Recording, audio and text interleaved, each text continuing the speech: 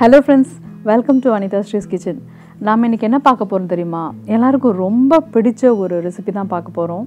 கொத்து பரோட்டா. இத சொல்றப்பவே எனக்கு ரொம்ப சந்தோஷமா இருக்கு. ஏன்னா இது நம்ம எல்லாருக்குமே ரொம்ப பிடிக்கும். நம்மள ரொம்ப சந்தோஷமா ஆக்குற ஒரு உணவு இது இல்லையா? இத உங்ககிட்ட நான் ஷேர் பண்றதுல எனக்கு ரொம்ப சந்தோஷம். நான் வந்து இதுக்கு 6 பரோட்டா எடுத்துர்க்கேன். Medium size parotta எடுத்துர்க்கேன். அதை வந்து சின்ன சின்ன துண்டுகளாக வந்து நம்ம கையில் பிச்சு போட்டாலும் சரி, இல்லை சிசர்ஸ் வச்சு வெட்டிக்கிட்டாலும் சரி, இந்த மாதிரி எடுத்து வச்சுக்கலாம். அதே மாதிரி 4 முட்டை எடுத்துருக்கேன். நான் 6 மீடியம் சைஸ் பரோட்டாவுக்கு 4 முட்டை எடுத்து ஒரு பாத்திரத்தில் வச்சுருக்கேன். இப்போது நல்லெண்ணெய் விட்டுக்கலாம். அது காஞ்சதும் வெங்காயம் சேர்த்துக்கலாம். பொடிசாக நறுக்கின வெங்காயம், நிறைய வெங்காயம் சேர்த்துக்கலாம். அப்போ தான் வந்து ரொம்ப ருசியாக இருக்கும் இந்த பரோட்டா. கூடவே கருவேப்பிலை சேர்த்துக்கலாம். சின்ன சின்னதாக நறுக்குனா பச்சை மிளகா இது கூட சேர்த்துக்கலாம். சேர்த்துட்டு இதை வந்து நம்ம ஒரு நிமிஷத்துக்கு பொன்னிறம் ஆகிற வரைக்கும் வதக்கிக்கலாம். இது பார்த்திங்கன்னா நான் வந்து ஹோட்டலில் எப்படி நம்ம முக்கியமாக நம்ம ரோட்டோர கடைகள் எப்படி செய்வாங்களோ அதை தான் நான் இதில் ஃபாலோ பண்ணியிருக்கேன். இஞ்சி பூண்டு விழுதும் இதோட சேர்த்துக்கலாம். அதுவும் பச்சை வாசனை போகிற அளவுக்கு அதை வதக்கிக்கலாம். இப்போது வந்து இதில் நான் வந்து சின்னதாக நறுக்குன 2 தக்காளி இது கூட சேர்த்துருக்கேன். இதை வந்து ரொம்ப பொடிசாலாம் நறுக்க வேண்டிய அவசியம் இல்லை. நம்ம ஏன்னா இதை கொத்த போகிறோம், அதனால் வந்து ரேண்டமாக இதை நம்ம நறுக்கி போட்டாவே போதும். இது ஒரு நிமிஷத்துக்கு வதங்கினா போதும். ரொம்ப மசியணும்னு அவசியம் இல்லை. தேவையான அளவுக்கு உப்பும் சேர்த்துக்கலாம்.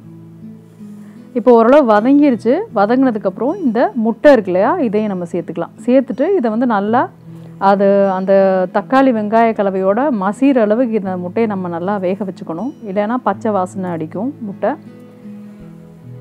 இந்த முட்டை பொரியெல்லாம் செய்வோம்ல, அந்த மாதிரி ஒரு பதத்துக்கு நம்ம இதை வதக்கிக்கலாம். இதுக்கு ஒரு 2லேருந்து 3 நிமிஷம் வரைக்கும் ஆகும்.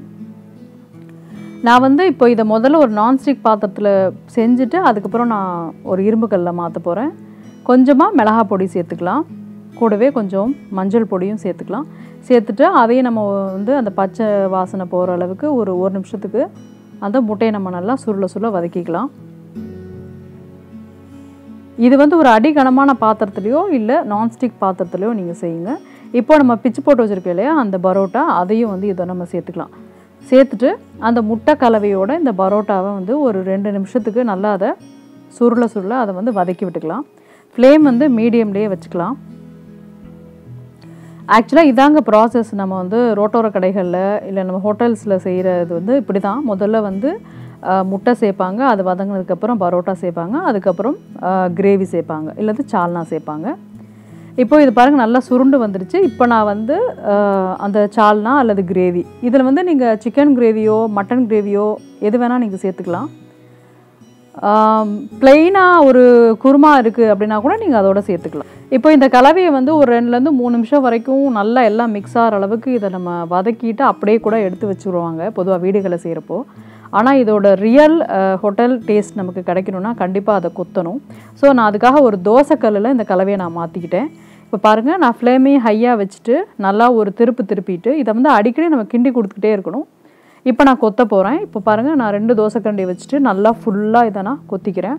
அப்போ தான் வந்து நமக்கு அது நல்லாயிருக்கும். அந்த பரோட்டா அந்த முட்டை கலவை எல்லாம் ஒன்றா மிக்ஸ் ஆகி ரொம்ப டேஸ்ட்டாக இருக்கும். இப்போ நல்லா கொத்திட்டு திருப்பி ஒரு கிளறிக்கலாம். இப்போ இதுக்கு இன்னொரு ஸ்டைல் வந்து நீங்கள் டம்ளர்ஸ் வச்சு இந்த மாதிரி நீங்கள் கொத்திக்கலாம். அதுவும் நல்லா உங்களுக்கு ஈவனாக வந்து அந்த பரோட்டாவை நமக்கு கொத்தி கொடுக்கும். இப்போ பாருங்கள், நம்முடைய கொத்து பரோட்டா பிரமாதமாக ரெடி ஆயிடுச்சு. எப்படி நம்ம கடைகளில் செய்வாங்களோ அது மாதிரி பிரமாதமாக ரெடி ஆயிடுச்சு. நான் கண்டிப்பாக சொல்கிறேங்க, இது வந்து நீங்கள் கடைகளில் சாப்பிட்ற அளவுக்கு ருசியாக இருக்கும். நீங்கள் கண்டிப்பாக இதை உங்கள் வீட்டில் செஞ்சு பாருங்கள். நம்ம வந்து கடைகளில் வாங்கி சாப்பிட்றத விட இது இன்னும் சுகாதாரமாகவும் ஆரோக்கியமானதாகவும் இருக்கும். நான் நல்லெண்ணெய் தான் இதுக்கு சேர்க்குறேன்.